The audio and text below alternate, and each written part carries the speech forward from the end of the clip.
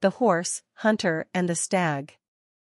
A quarrel had arisen between the horse and the stag, so the horse came to a hunter to ask his help to take revenge on the stag. The hunter agreed, but said, "If you desire to conquer the stag, you must permit me to place this piece of iron between your jaws, so that I may guide you with these reins, and allow this saddle to be placed upon your back so that I may keep steady upon you as we follow after the enemy." The horse agreed to the conditions, and the hunter soon saddled and bridled him. Then, with the aid of the hunter, the horse soon overcame the stag, and said to the hunter, "Now, get off, and remove those things from my mouth and back." "Not so fast, friend," said the hunter. "I have now got you under bit and spur, and prefer to keep you as you are at present.